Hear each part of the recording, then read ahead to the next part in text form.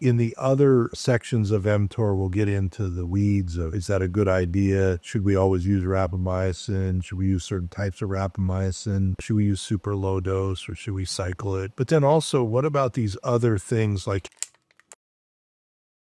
hey, I'm Dr. A. I've been teaching and researching in the world of integrative naturopathic medicine for 30 years now, and during that time I've been seeing patients who have cancer and chronic illness. I started this YouTube channel to answer questions people have. Today I want to start a series on mTOR and its relationship to the drug rapamycin and how that works in your body, but I want to just do an introductory here. So one of the things that we want to consider is that mTOR is a set of mediators that are biochemical pathways that help in the maintenance and production of cells, cell turnover, etc. Like all pathways that are built into us, it's a good thing. You hear about things like mTOR inhibitors, like rapamycin, for example, and you think, why would that be good for me? But everyone who's doing it says it's good for you. So why would inhibiting a natural pathway that helps me maintain my cells, etc., be good for me? Well, that's kind of what I want to get to here today. So the first thing is that mTOR is sort of little m, capital T-O-R, mTOR,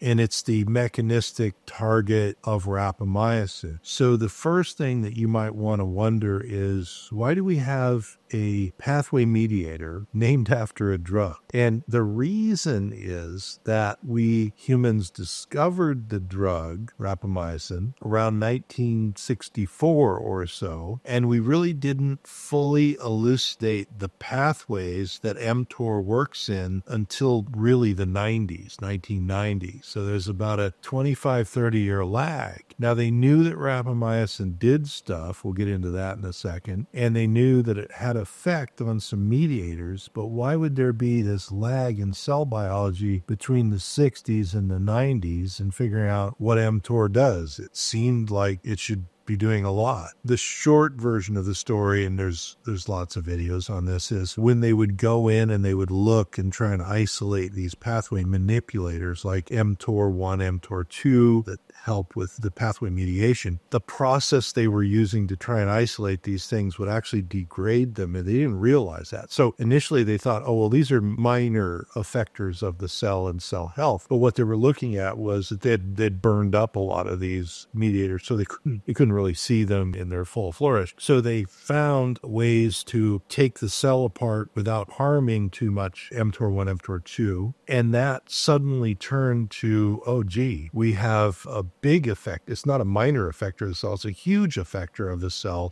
maintenance, cell homeostasis, stuff like that. So what is rapamycin? If this is the target of rapamycin, that would mean that rapamycin does something to mTOR, probably 1 and 2, and it turns out it inhibits or slows down mTOR 1 and 2. So what was rapamycin doing between 1960 and the 90s that we were using it for as a drug? Well, initially it was found to be an antifungal drug, but also an antibiotic, an antibacterial drug. It came from a soil organism that they isolated it from, and it technically is in the macrolide antibiotic family. So that's things like erythromycin, azithromycin, clarithromycin. Rapamycin is one of those. So it was being used sometimes as an antifungal, sometimes as a macrolide antibiotic, but also it was starting to be used as an immune suppressant. That seems very different from antibiotic and antifungal. Although if we know now, we look at repurposed oncology drugs, the repurposed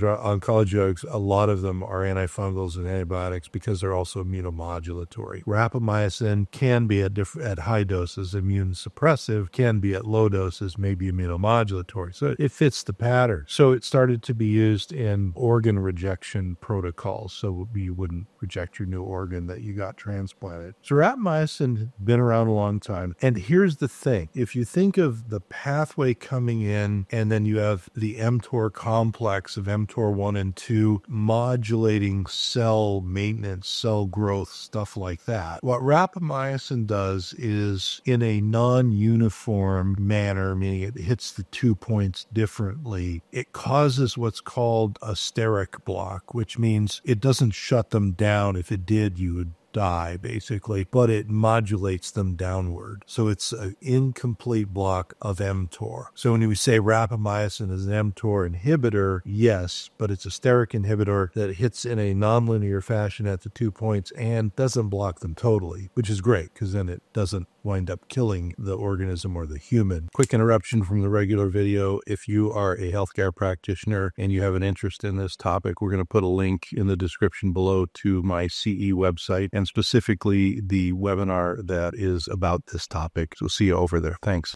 So why would we want to slow mTOR down if it's helping us? Well, one of the things that can happen is, although the mTOR complex has a net positive effect on cell growth and maintenance, there's a balance between growing the cell and then removing the cell when it needs to go away through programmed cell death, autophagy, autophagy, autophagy. And those are normally in a homeostatic balance. But if we get processes such as precancers or cancers, or we get processes such as hyperstimulation of the growth side and diminution of the take the trash outside, essentially, then the mTOR system might need to be calmed down. Now, we're talking about rapamycin, the drug, right now. We'll talk about other things that do this, but it's sort of like the natural process that the mTOR system is supposed to be doing of maintenance is skewing towards building cells a little too much and not taking the trash out, not taking the bad old cells out. So mTOR inhibition can help with that. Now, if you're not using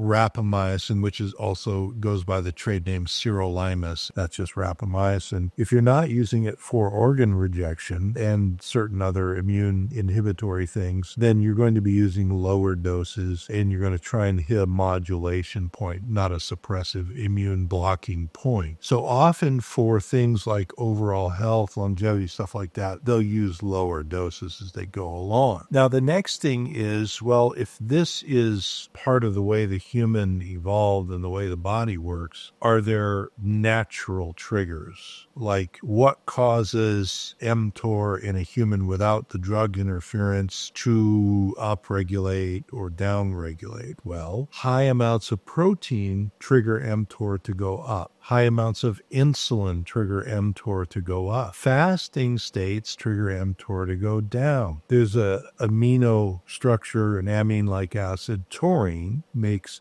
mTOR downregulate. Even though it's in the amino family, which comes with proteins, taurine actually is downregulating to it. Also, if your vitamin D metabolism is well balanced, it regulates mTOR.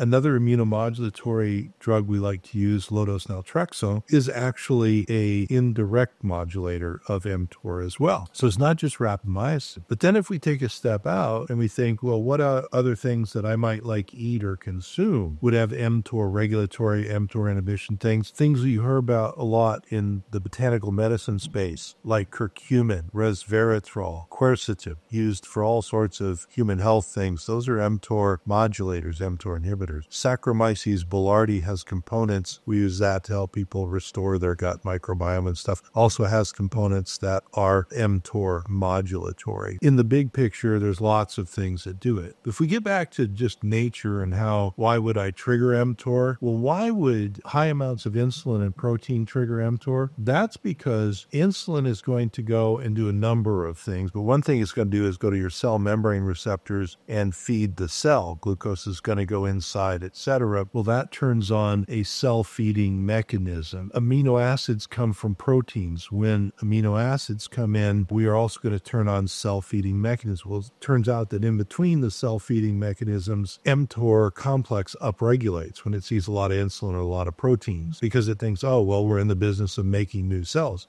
So it's going to go on. Well, that's great, unless you happen to have cancer brewing or some other thing, in which case then you might want to modulate it. The other thing which is looked at, and this is an area I don't really talk about a ton, quote unquote longevity medicine. The idea behind this, we have this sort of one way of our body being as we're a baby and growing up, and we're very much about building on and being bigger and all that. And then we have adulthood, we're kind of, at a homeostatic level, hopefully. And then as we start to age, we start to sort of lose regulation of some of these pathways. What the longevity folks often look at is, well, are the things that I could do to chill out some of these processes that are pushing me into, it's sort of a net positive balance that I don't want with cell turnover and lack of old cell removal and stuff. So they look at, well, let's inhibit mTOR. So in the other sections of mTOR, we'll get into the weeds of, is that a good idea? Should we always use rapamycin? Should we use certain types of rapamycin? Should we use super low dose, or should we cycle it? But then also, what about these other things like how we eat that modifies mTOR, how our vitamin D is metabolized that modifies mTOR, maybe using something real gentle like low-dose naltrexone, et cetera, et cetera. All right, well, that's the first of many on mTOR, the target of rapamycin pathway that got named after the drug rapamycin was named. I'm Dr. A. I use this channel to answer questions. We really appreciate you subscribers, and you're telling your friends. We love that. Community is growing. We're here to answer questions and give you good value. I'll see you all later. Please like, share, subscribe, and we'll check out the next video.